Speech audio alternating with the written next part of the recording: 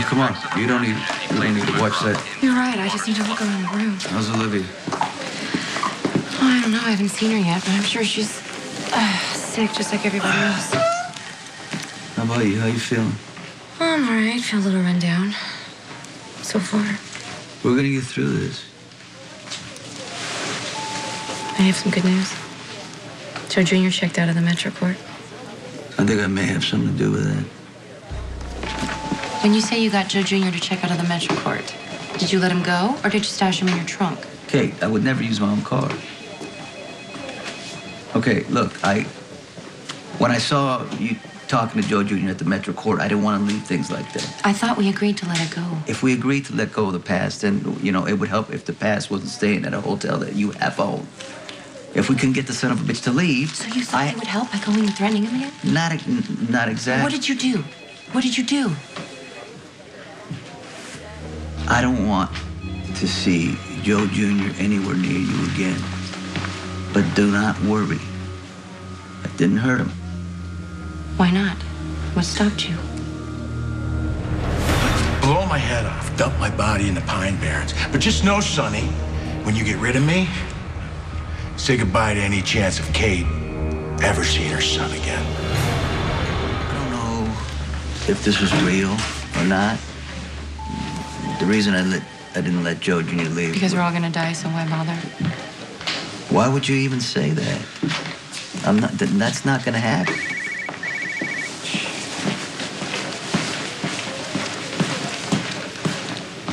What the hell? 66 Harborview Road. Now. Where's 66 Harborview Road? Quartermax. Is that for real? I don't know. I gotta check it out. I'm gonna come with you. No. The fear of the witnesses is better. Sonny. I'm just kidding. Listen, go see Olivia. I'm gonna go see Manning. All right, keep me posted. Worst case scenario, if he's bluffing, I'll kill him.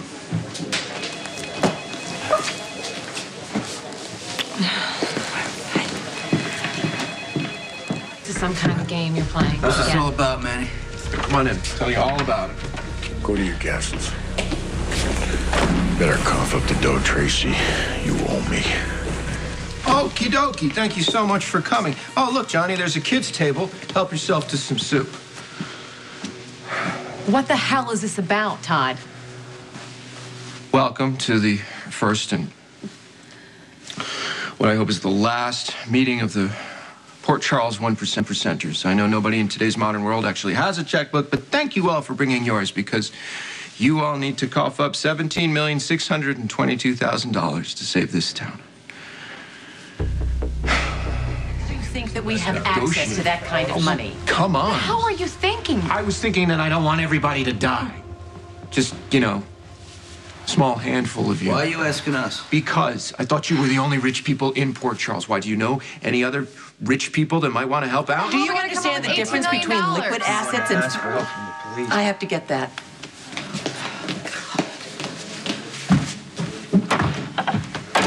Can I help you? Yes, I was wondering if you could tell me where the dead man's hand is. Bye-bye. Last I heard, you had them. I can't talk about this now. I'm in the middle of Oh, something. no, McBain. As a 1%er, I may not pay taxes, but I can spend my money however I want. And thanks to you, we're all out of options.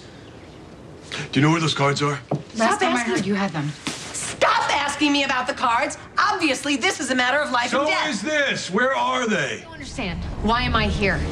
Most of my money is caught up in the hotel. I don't have $18 million liquid. Yeah, but your husband does, and you never signed those divorce papers, did you? You are still married to a very handsome, very tall, very blue-eyed billionaire. Jax isn't going to want to pay off Jerry any more than the cops do. Yeah, okay, but, all right, where I come from, there's a saying. It's easier to ask for forgiveness than for permission. They say that in Pennsylvania, huh? Oh, yeah, they do. The Amish, they say they all the time. Wow. Okay. Look, you saved Jax's life, and then he thanks you. Right? No. Okay, fine. Okay, you two, you brunettes. How are you gonna wiggle out of this one? You got the wrong idea about me. I'm a nightclub owner. Who's also the heir to a mob fortune. Who has no access to it because I'm out of the business. Right, but as soon as you get out, they suck you back in, right? Isn't that right? Isn't that how that goes? You? What do you do for a living? You sell coffee cups, Yeah. Is that right? Yeah, coffee. Why don't you brew us up some cash? None of you? Oh, come on. None of you are with me? Somebody's got to be with me. The longer we wait, the more feverish we get, the more fatigued, the more sweaty we get, except for you. Why are you not sick? Beats me. Everybody in the house is sick, but clearly I have a superior You're gonna get immune this. system. And then you're gonna be one step closer to the pearly gates or one step closer to the other gates with the three-headed dog and the abandon all hope sign. Come on! We can't stand here and do nothing. We do nothing and Jerry wins. And then he laughs at us all with his funny accent while we're all dead.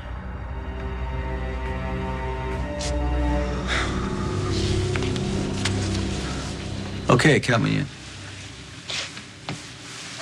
Really? But I reserve the right to try to get my money back from the son of a bitch. Course. If, you know, Yeah, if it if we give doesn't him the work- money, we take it back. That's always been part of the plan. If I didn't mention that, I'm sorry. If it doesn't work out, then you know I'm going to get Right, payback, well, right? you're still Sonny. Right.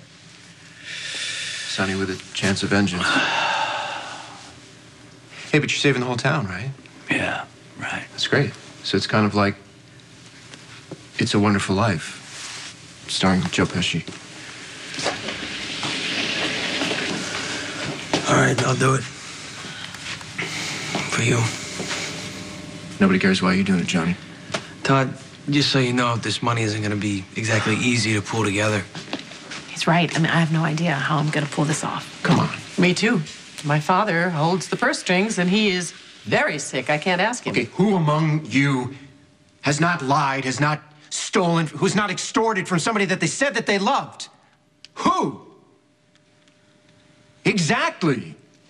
Can we please do this before people die? Bernie, can we liquidate? I need a lot of cash, like right now. Tell him Tracy Quartermain's calling. No, I will not spell it. This is Carly Jacks. Jasper Jacks' wife. No, the divorce isn't final. That's why I'm calling. Yeah. Then I'll Yeah. stick to the other one. You know that cash that we stashed in that place next to that thing where we buried that person? I need it. No, not all of it. You only need my signature. That's right. more like it. Are you gonna play games with me while his family suffers?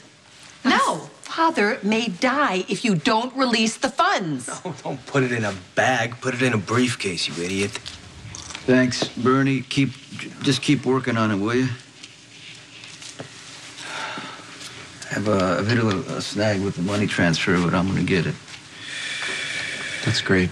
Yeah. You do know where Jimmy Hoff is buried, don't you? I'll tell you later. All right. We've done the easy part. Now we go save Port Charles.